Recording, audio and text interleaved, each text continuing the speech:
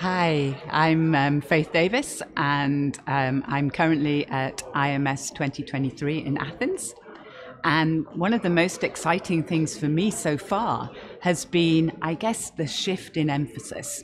So previously, as clinicians and investigators, we'd very much concentrated on myeloma itself.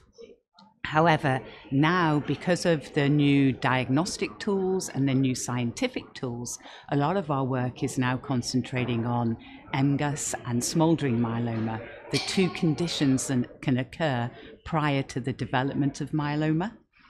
And what we've been finding is that we can not only look at the myeloma cell itself very early on in these diseases, but we can also look at the changes in the immune system.